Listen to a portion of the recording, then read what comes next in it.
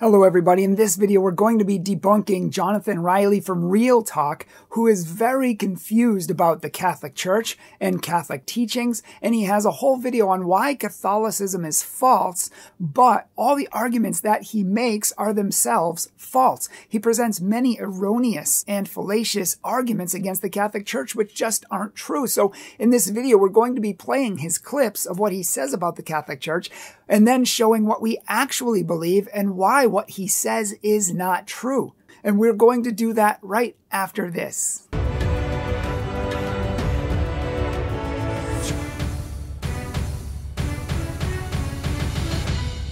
Hello everyone and welcome to Catholic Truth, your place to know, love, and live the Catholic faith with purpose and passion and even be able to defend it. Check out our website at catholictruth.org. Jordan Riley, I like him. He's passionate, but he's really wrong. He's really off base in what he says about Catholicism. And so let's get started in seeing what he has to say. Catholics have a false savior. That's the Pope. Again, they look at him above everything else. They esteem him. They think he's sinless. They think he's the Holy Father. They think his words are equal to Scripture. If you think I'm kidding, let's read that a second. Here's the First Vatican Council from 1870. And this is what it says, quote, "Should anyone, which God forbid, have the temerity to reject this definition of the Pope's infallibility, let them be anathema or accursed." So if you don't believe that the Pope is infallible, that his words are equal to Scripture, if you don't believe that, you're damned. The first thing he says right off the bat is that Catholics think that the Pope is the Savior. I don't even know what that means. That doesn't even make sense to Catholic ears because we know that Jesus alone is the Savior. Jesus alone is the Lord. Jesus alone is our Redeemer and King. So I don't know where he gets the idea that the Pope is the Savior. And just so you don't have to take my word for it, as we're taking his word for it, here's what the Catholic Church has to say on the matter. Just real briefly, it says, "The divine name Jesus alone brings salvation," and that's found in the Catechism of the Catholic Church. In the document, Jesus as our Savior, it says, "As universal Savior, Christ is the only Savior." 3, Jesus is a perfect mediator who unites God and man, obtaining them the goods of salvation and eternal life. 4, Jesus merited life for us by his blood. 5, Jesus Christ, Son of God, is Lord and only Savior. And it goes on to say that he accomplished everything by his life, death, and resurrection. Nothing about the Pope there. So whatever information he thinks he has or whatever sources he was reading, they're wrong because the official teaching of the Catholic Church is that Jesus alone is the Savior. This is a grievous mistake, and he confuses infallibility with impeccability. He thinks that infallibility means impeccability. Impeccability means a person is perfect and sinless. Infallibility does not. Has he ever heard of the Pope Alexander VI? Everybody knows Alexander VI as one of the worst popes in history. So no, the Pope is not sinless, and he goes to confession every week because even he knows that he is not sinless. Mr. Riley goes on to erroneously state that the Pope's words are equal to Scripture. Never, again, never in the 2,000-year history of the Catholic Church have we ever taught that because we don't believe that. That's like blasphemy. Only Scripture is Scripture, and we don't believe that any man's words are on par with Scripture. He goes on to read a quote about how the Pope is infallible and how the Catholic Church proclaimed papal infallibility, but then he goes on to make a conjecture, a false conjecture, that infallibility means the Pope's words are on par with Scripture. But that's not true. It's never been true. We don't believe that. They're not on par with Scripture. And in fact, the Catholic Church teaches the opposite. Listen to what the Church says. "The task of giving an authentic interpretation of the Word of God, whether it's in written form or in the form of tradition, has been entrusted to the living teaching office of the Church alone. Yet, this magisterium is not superior to the Word of God, but is its servant. It teaches only what has been handed on," unquote. And that comes from the Catechism of the Catholic Church, paragraph 85 and 86. And what it's saying is that the Pope and the Magisterium, which is simply the teaching office of the Catholic Church, is the servant of the Word of God. We don't think we're over the Word of God. So the Catholic Church believes that we are started by Jesus, that Jesus gave the fullness of truth And he went on to give his disciples the Holy Spirit to the church. He gave his Holy Spirit to the church to guide it into what? All truth. Not some truth, all truth. Because they couldn't bear all things at that time. So Jesus was going to continually teach them things through the Holy Spirit and reveal things, although everything revealed was in the first century, the full deposit of faith, but they will come to understand it more. And so the Catholic Church believes that the Holy Spirit was sent to guide the church into understanding these things. The Pope, his word is not Scripture. It's not on par with Scripture, but we do believe that the Holy Spirit guides the church to understand what the Scriptures mean because Jesus started the church and gave his authority to her. And in fact, it was the same authority that was given to the church that allowed the Catholic Church to authoritatively make the canon of Scripture in the 5th century, starting in the 4th century, finalized in the 5th century. But it was the Catholic Church that made the canon of the Bible under the inspiration of the Holy Spirit, and therefore we have the authority to interpret it. Not that we can just make things up. The Pope can't just say, oh, science is God now. And then all of a sudden, because he said it, it becomes true. No, just because the Pope says something does not make it true. And so people have to learn that there's a lot of statements between the Pope's opinion all the way up to infallible statements. And even infallible statements, the Pope can't speak on science and many other things. Doesn't mean you can just say whatever you want and it becomes magically true. No, that's not how infallibility works. And we're going to be making a whole video explaining that. So we believe that the Catholic Church is authoritative and can speak for God and interpret things properly. Unlike Protestants, we don't believe that God gave the Holy Spirit in the same way to men, mere men 1,500 to 2,000 years later who broke away from Christ's church and who can't agree with each other on almost anything, even down to basic theology. For 500 years, the Protestants have been bickering and fighting with each other and can't even agree. Yeah, they condemn the Catholic Church, but they also condemn each other, and that says a lot about them. Lastly, he goes on to say that the Catholic Church calls Pope Father.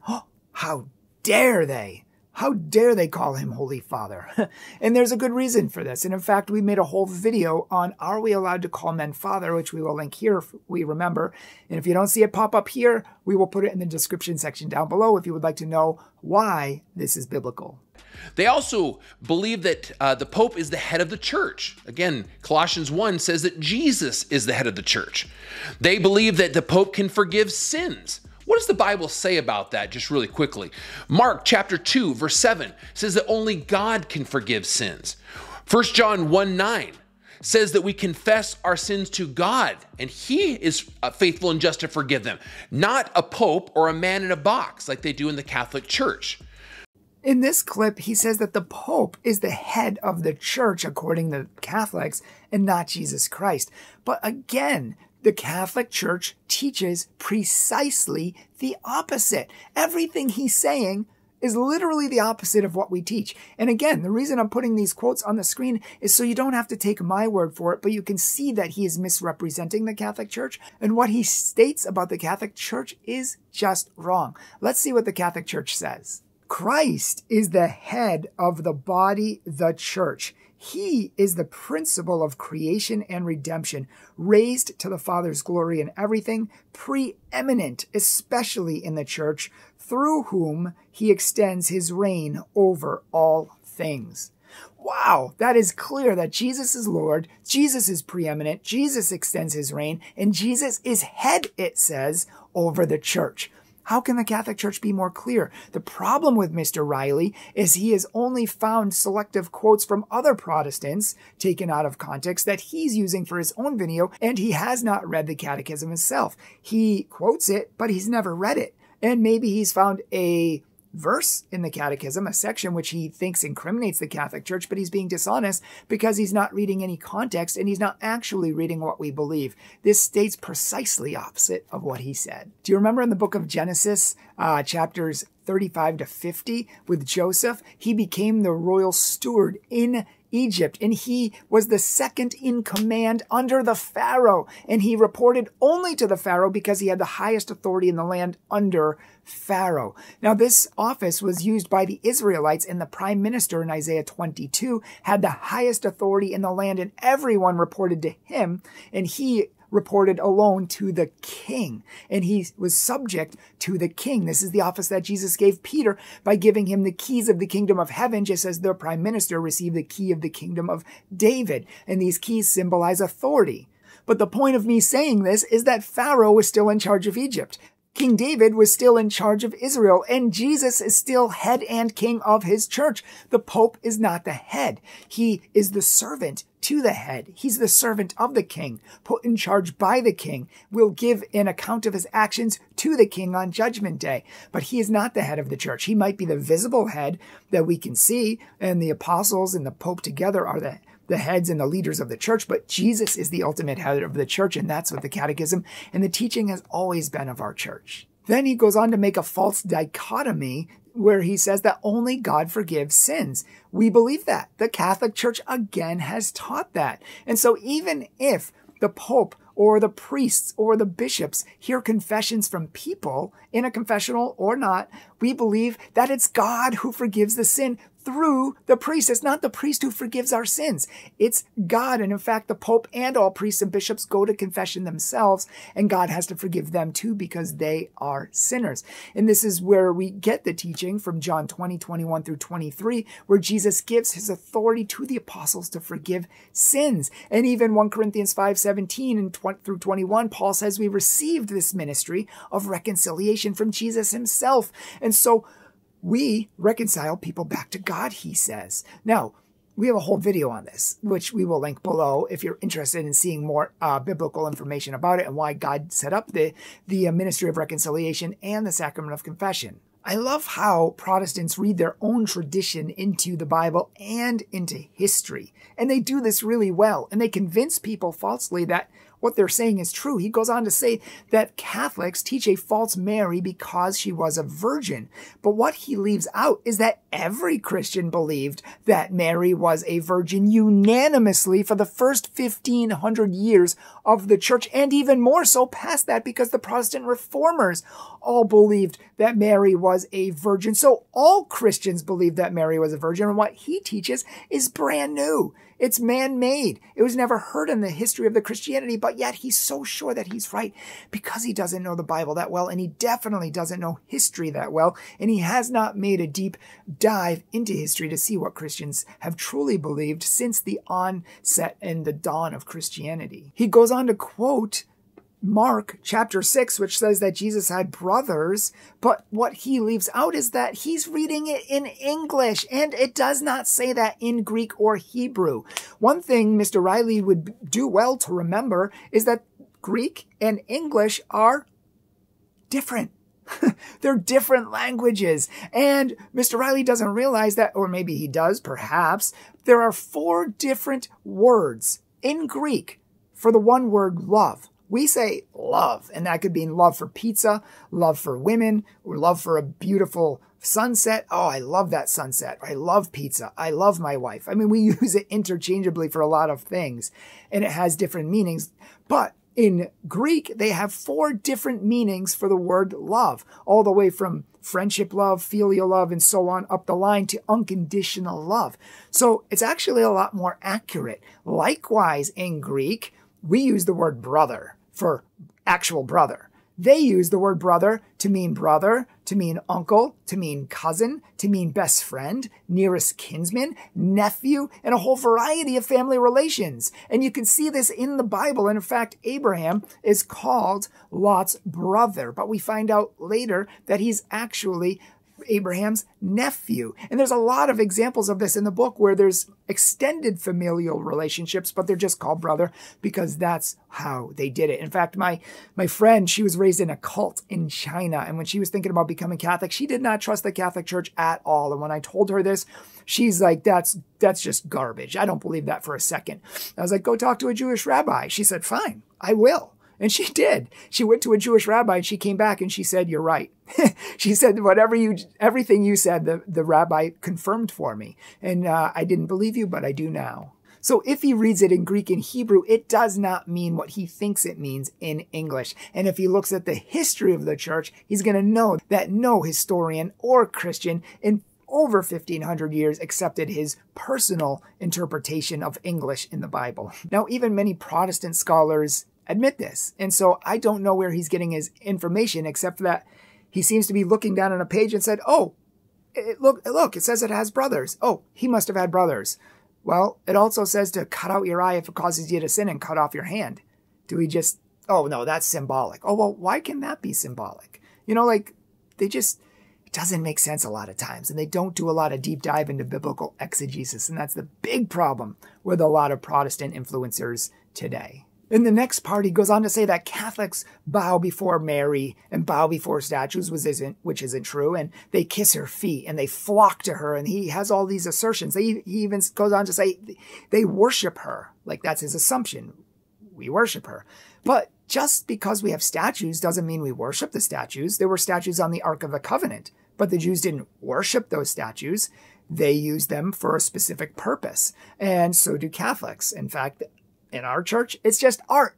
And in fact, up until recently, 9/10 of the world's population couldn't read. And so we used art and architecture and stained glass windows and statues to tell stories about our brothers and sisters and the stories in the Gospels and so on. We used pictures to tell stories. Nothing to do with worshiping. That's Hinduism. And I'm surrounded by Hindus in my area here in my town, and they actually believe their gods are in the statues. They freely confess to me that they worship statues and that they are idols and that they give them food and they dress them because they believe that they're serving the gods. Catholics believe no such nonsense. Statues are just statues made of plaster and marble. They're dead. They can't hear. They can't feel. They can't see.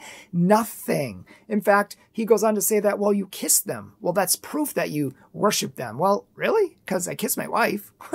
Does that mean I worship my wife? Just because you kiss something does not mean you worship it. You have to have the intention of your heart to worship something. That's what worship actually means. You have to want to worship it as God or in place of God. I've even kissed pictures of my wife, and I have a whole video on TikTok where I kiss a picture of my wife. I said, this is a picture of my wife, and I kissed it. And I took a statue and I kissed it. And I said, which one did I worship? Did I worship either of them, or did I worship both of them? Just because you kiss something does not mean you worship it. People kiss the ground when they get off the plane as a thank you. So glad. Thank you, God. I'm safe, and they didn't worship the ground. Although some people actually think that they're worshiping the ground. And I've heard that. It's nonsense. And he's extrapolating many things that he's reading into Catholicism that aren't actually there. And in fact, the Catholic Church condemns worshiping anyone or anything other than Jesus Christ.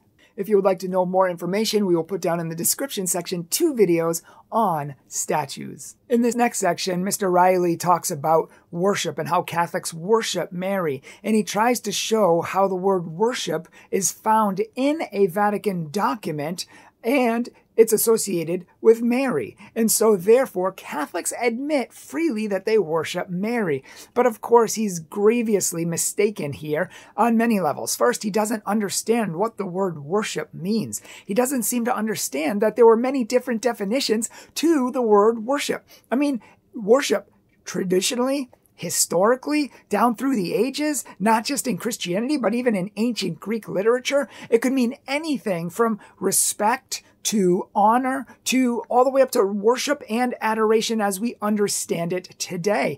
And what makes it even more interesting is that this worship, respect, and honor could be attributed to regular people or to deities, and they were always used even interchangeably. So you could talk about honor or worship for a person, but of course it depends on the meaning that you have attached to it, or you could talk about it as honor or worship for God or a deity, and they were often used interchangeably, and there was a wide range all the way from respect to adoration, which is the highest. So this is just what the word meant. There were many different definitions within the word worship. It didn't mean what we mean or what Protestants mean it is today. Only worship, only adoration for God alone. Yes, that was part of it, but there were other ways as well, and this was seen throughout the Bible. There is different variations and uses of it in the Bible as well, so this is just how it was. And anyone who's over like 30 or 40 remembers this. In Old English, you would call a judge or a magistrate or a king your worship. Here in America, we would say your honor, your honor, your honor. But in England or in Britain, they would say your worship. And they would say that to a judge. They would say it to a magistrate or even to a king, but they didn't mean that they were worshiping the king. It meant your honor. The same thing we meant. They were just using the word worship because the word worship and honor are used interchangeably even in our own language. In Old English, that's what it's used. And it could be used for anything. Judge, magistrate, king. So had nothing to do with worshiping the king. It had to do with honoring him, but they used the word worship. And it's the same thing with Mary in the documents too. They're using the Old English. They're using the word worship in the sense of honor, not in the sense of adoration. And we know that because the Catholic Church specifically says in these documents and in the Catechism that worship and adoration type worship is for God alone, whereas honor and respect is for Mary and the saints. But among the earliest Christians, they wanted to make a distinction between the kind of honor that you give to people and the kind of honor that you give to God, because it was so interchangeable, the terms could be synonymous many times. And so they developed this language, which in Latin and in the church we call latria and dulia. Latria, if you look up in the Catechism or in Catholic documents, is adoration and worship given to God alone, who is supreme, above all, over all, in all, God alone. But then there is dulia, which is just mere respect and veneration. And this dulia is given to Mary and the saints, or just people in general, but specifically Mary and the saints. We honor them because of how they followed God. So now we have this distinction, latria and dulia, and hyperdulia. In fact, to Mary, we honor her in a special way. But the bottom line is we don't worship Mary. The Catholic Church condemns Mary worship. In fact, there was a heresy, I think it was in the 4th century, 5th century, called Collyridianism, and they did worship Mary, and the Catholic Church condemned them. He goes on to say that all one needs to do is take a quick search around the internet, and you will see graven images and statues of Mary. But the reality is, all one needed to do is take a quick search around the Temple of Solomon, and you would see graven images and statues everywhere. If you look at the Temple of Solomon, there were not only had statues, but they had graven images made of things in heaven and on earth, carved into the walls, carved into the doors throughout the temple. That doesn't mean these things were worship, because they weren't.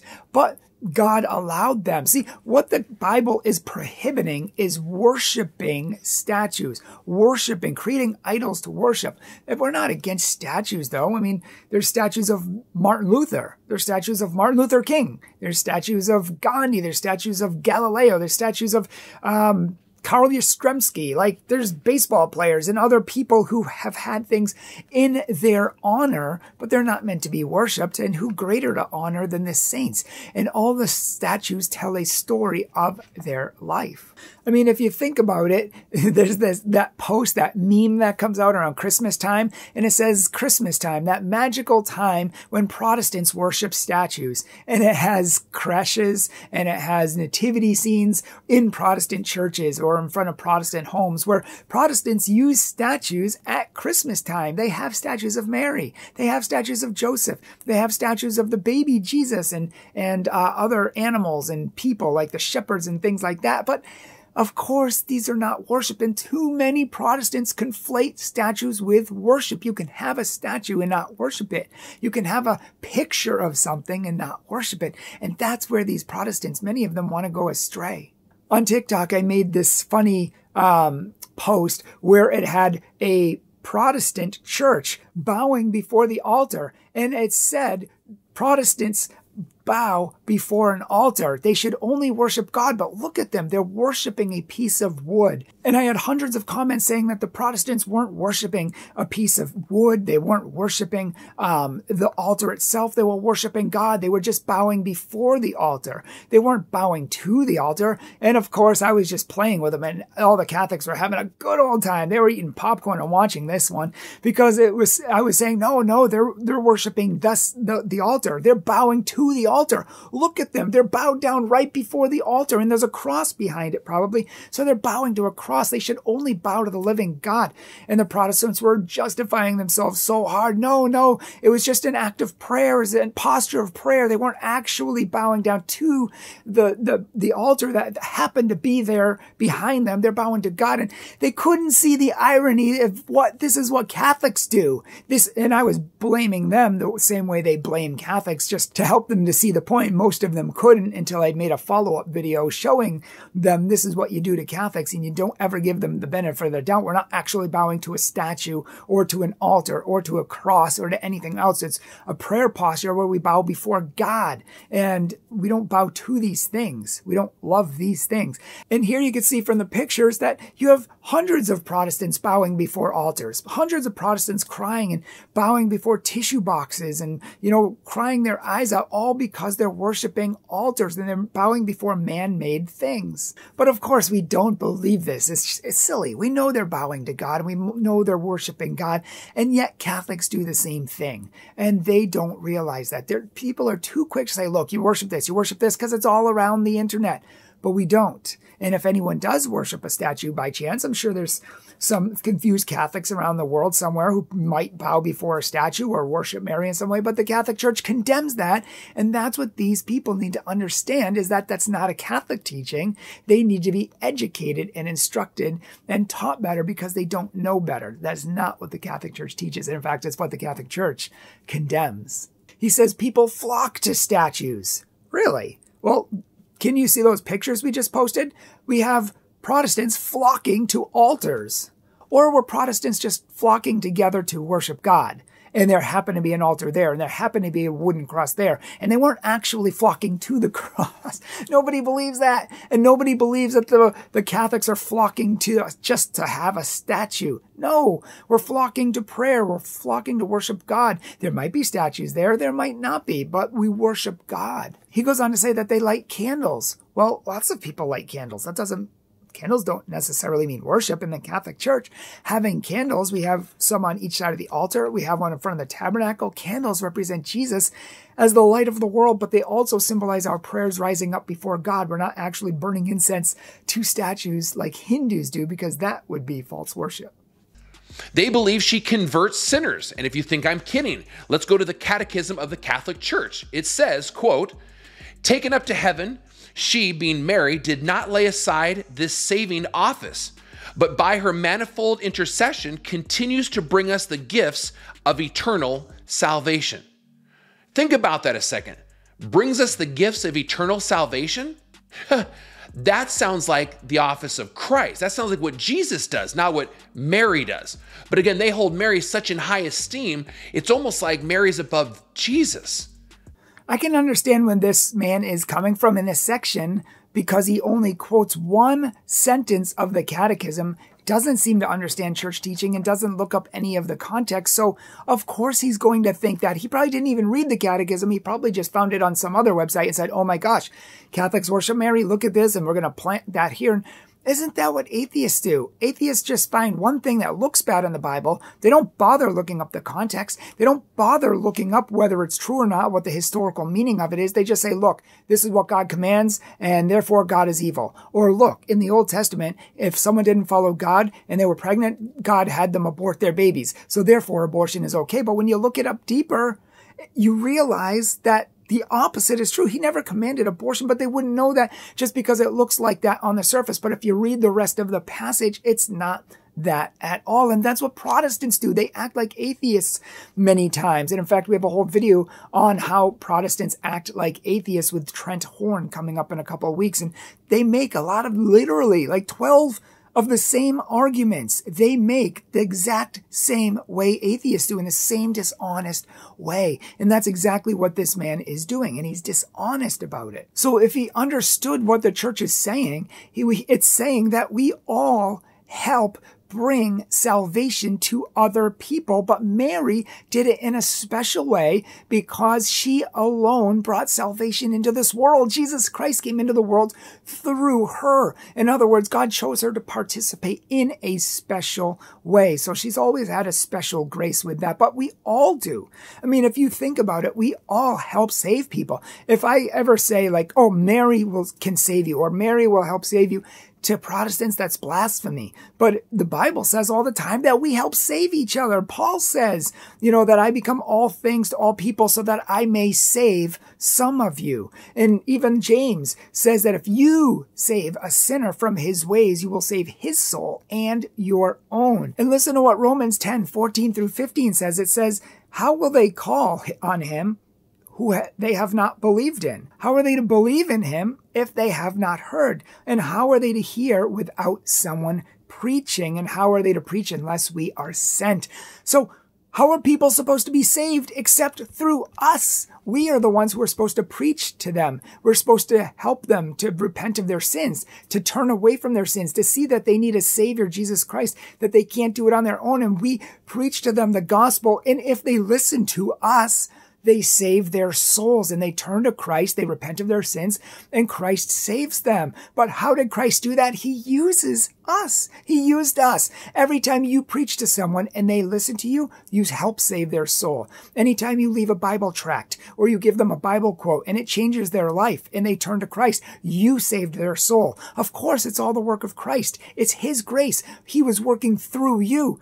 It's all his work, but yet you were the instrument. And that's all the Catholic Church is saying, is that Mary and the saints can pray for us, even in heaven, and that Christ, in his great grace and power, can even work through them to save us. And they can continually help to save us through their prayers and through their intercession. Lastly, in this section, he quotes 1 Timothy 2:5, saying there's one mediator between us and God, and that's the man Jesus Christ. And he says, that's it. We go to the Lord. We don't go any other place. Really? So you don't ever ask anyone to pray for you? I find that hard to believe. You don't ever pray for anyone else? I find that hard to believe. The fact is, Christians ask Christians to pray for each other all the time.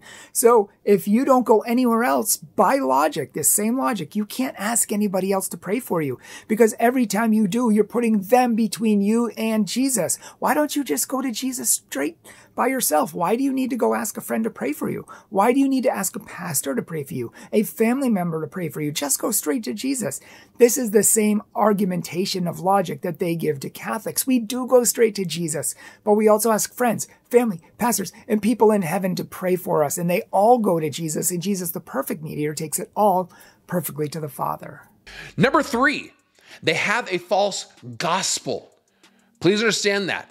They have what is called grace plus works. Okay? For Catholics to be saved, you have to do a ton of things. You know, clearly what Jesus did on the cross was not enough. You have to add your efforts, your things that you do, your works, to what Jesus did, and then you're good. I want you to look at this graphic that I have up on the screen right now.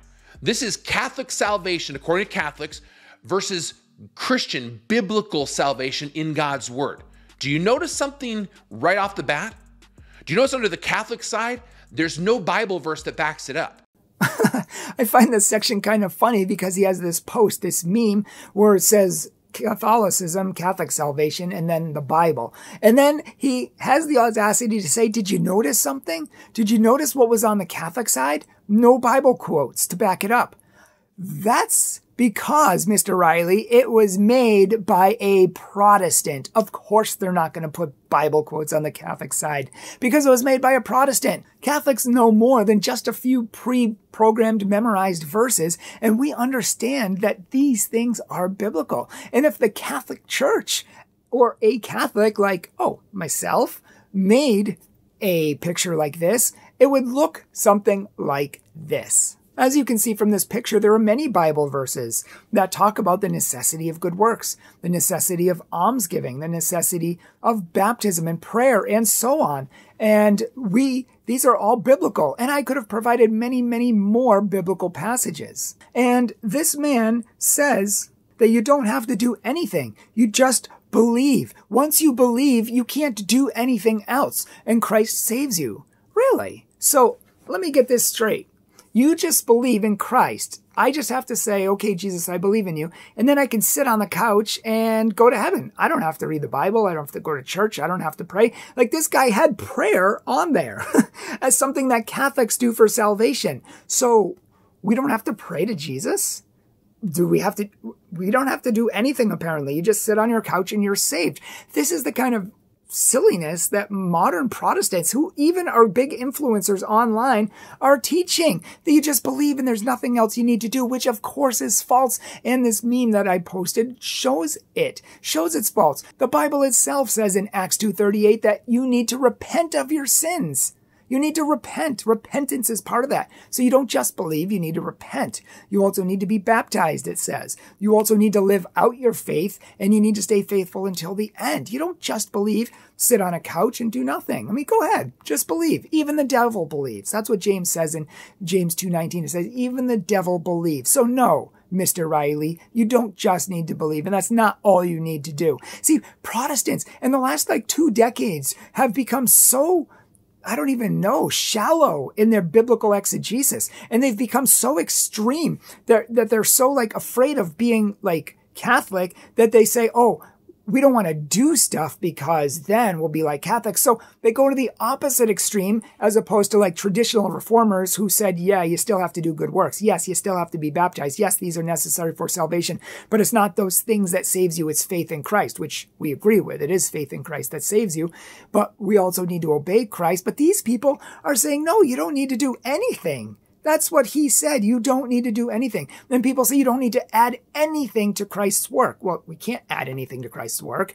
and we're not adding anything to Christ's work by doing these things. We're doing these things because Christ told us to. He commanded that we do these things. We don't repent to add to Christ's work. We don't get baptized to add to Christ's work. We do it because Jesus said to in Mark 16:16 and 1 Peter 3:21 and Acts 2:38 and Romans 6:1-11 and many, many other verses. Ephesians 2:8-9 says that we're saved by grace through faith, not of works. It is the free gift of God so that no one may boast. Do you see that? No works involved. You don't have to do it. How do you receive the gift of salvation? Through faith alone. That is it. Ah, yes, Ephesians 2:8-9, the Protestants' favorite verse. They love to quote these verses, and it's the one that's probably most quoted by Protestants against Catholics when it comes to salvation. Ephesians 8-9, we are saved by grace through faith, which has been a Catholic teaching for 2,000 years, FYI. And they say this is all you need. You don't need to have works. That's just it. Just faith, no works, except the passage does not say that. They take it out of context of the passage, and they take it out of context of the entire New Testament. What the passage is actually saying and what it's talking about is that when we first come to Christ, it's talking about initial salvation, initial justification. When we're pagans and we first come to Christ, we believe in him and we put our faith in him and we come to him. He forgives our sins. He makes us new. He makes us a new creation, cuts off our past and makes us children of God. That's what happens when we come to Christ for the first time and put our trust in him and ask him to save us. And he does. We can't earn that grace. We can't earn salvation. We can't get that redemption, that renewal, that new life on our own. That is nothing we could ever do by our good works or by our own merits. It's all his work. That is what Paul is saying, is that it's Christ's grace and it's his work and it comes through faith, not of ourselves. And the Catholic Church teaches exactly that in the Council of Trent. In fact, the Council of Trent says if a man thinks that he can achieve this justification by his own merits or his own works, let him be anathema. So the Catholic Church has literally been teaching this longer than Protestantism has been around. Protestants notoriously leave out verse 10, which says that we must walk in the good works that God has prepared for us to walk in ahead of time. Now notice, he distinguishes between works and good works. Protestants see works in the Bible and they think it means good works.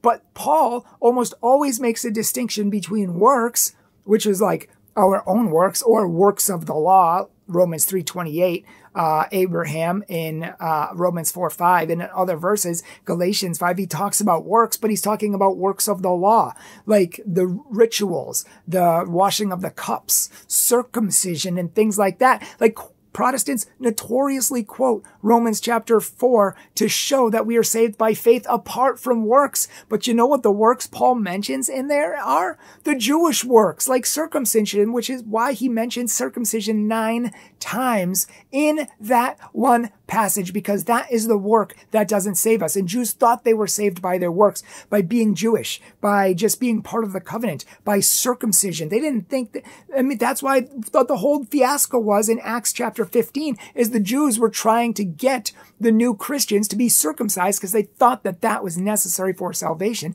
And Paul was saying, no, that work is not necessary for salvation. Faith is necessary for salvation, not circumcision or any of the other Jewish rituals or laws. But this is different than good works, which Paul mentions in verse 10, which he says God prepared for us ahead of time to walk in. Now, what if we don't walk in the good works that God prepared for us to walk in?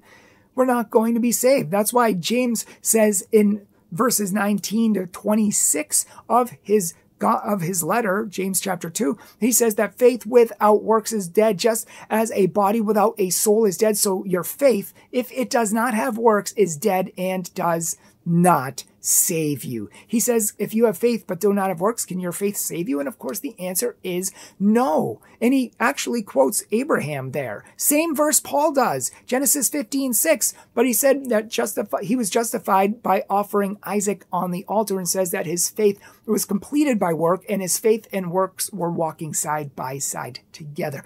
That's what the Catholic Church believes in, a working faith. Faith saves, but it's not an empty faith that doesn't do anything like Mr. Riley seems to imply. It's a faith that lives itself out in love for Christ by his grace and out of love for him. Moreover, Paul says we need works, and other verses like good works, that we actually are obedient to Christ and follow him. If you look in Romans 2 verses 6 through 7. Paul says that on the day of judgment, God will render to each man according to his works, eternal life to those who patiently continue in good works, seeking the glory, honor, and immortality. But to those who are self-seeking and do not obey the truth, but obey unrighteousness, indignation, and wrath, tribulation and anguish on every soul who does evil, to the Jew first and then to the Greek. But honor, glory, and peace to everyone who works what is good, to the Jew first and then the Greek. So that is what Paul makes distinctions between different kinds of works of the law and good works. And the works mentioned in Ephesians chapter 2 they're not good works, because Paul distinguishes between works and good works. He puts them both in the same gospel passage, verse 8 and verse 10. Works, good works. He's not condemning good works, but Protestants think that he is, just because they see works, and they just, I don't know, have done that for so long, they don't even read deeper. The Bible is so clear that we must live for Christ. We have to live for him. And if we don't, we are not going to be saved. We can't just go sin and live any way we want, or the Bible says we will be cut off from Christ. Hebrews 10:28 says, if you continue to sin deliberately after knowing Christ and his grace, then you will be cut off, and you have no sacrifice of Christ remaining for you anymore. Likewise, Romans 11:16 through 22 says, if you don't keep being obedient to Christ, the Jews were cut off because of their lack of faith and their disobedience. And so if we don't continue in his kindness, and we proceed in disobedience also, we too will be cut off from Christ. The Bible is so clear. In fact, Revelation 3:5 says your name can be blotted out from the book of life. So if we don't stay faithful, we will lose our salvation. And there are like 100 passages that prove that. Please understand this, you guys. You got to see this. Mass, the practice of going to Mass by Catholics is unbiblical. The Eucharist is unbiblical. If you look at almost every cross in a Catholic church, did you notice who's still on it? Jesus. He's still on there hanging on the cross. They're crucifying him over and over again. They don't believe that what he did paid for it one time for all. Oh, what do you say to people like this? He says that the Mass is unbiblical. The Eucharist is unbiblical. Catholics crucify Jesus at every Mass. They kill him over and over and over again. What do you say to a man who claims to be educated and is presenting shallow, juvenile, and uneducated arguments? He hasn't done any research. And we've made so many videos from Mike Gendron, like a former Catholic, to other people who say that Jesus is crucified over and over and over again every Mass. And we've put so many quotes up on the screens showing literally that the Catholic Church condemns that and teaches the opposite. And yet Protestants continue to repeat this myth over and over and over again. Jesus can't die again. The Bible says in Hebrews 9 that he died once and for all. And in the Catholic Catechism and in the councils, the Catholic Church quotes these passages from Hebrews 9 saying that he died once and for all and can't die again. And the reason we have Jesus on the cross is to remember what he did for us. The cross was a generic torture device. Thousands, millions perhaps, were crucified on crosses. But none of them meant anything. The only one that means something and that took on significance is the one with Jesus's corpse on it, because he purchased our salvation by dying on the cross for us. So that is why we have him on a cross, to remember what he did for us, to remember his love and his salvation, and how we can't attain salvation without his cross, his body and blood, his passion, and what he did for us. Likewise, we also have crosses without Jesus on them. We also have crosses with Jesus like this, risen from the dead in power and glory. So we have many different types of crosses. We don't just keep Jesus on the cross because we don't believe that he didn't pay it all. That's just a mockery. This is this man's ignorance speaking. We keep Jesus on the cross because of his love, not because we don't believe he paid it all. There's 1,000 passages in all the Bible. Just read something, Mr. Riley. Seriously, do some research and you'll see that the Catholic Church teaches that Jesus' salvation was not only enough, but the Council of Trent said it was super abundant, meaning it was more than enough to atone for all of the sins of the world.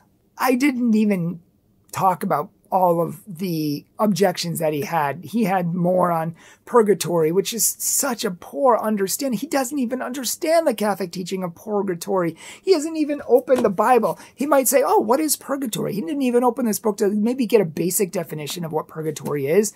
He didn't do any research before condemning the Catholic Church. So we've made videos on purgatory. We have 2, which we'll link below if you want to know what Catholics actually teach on purgatory and not what Mr.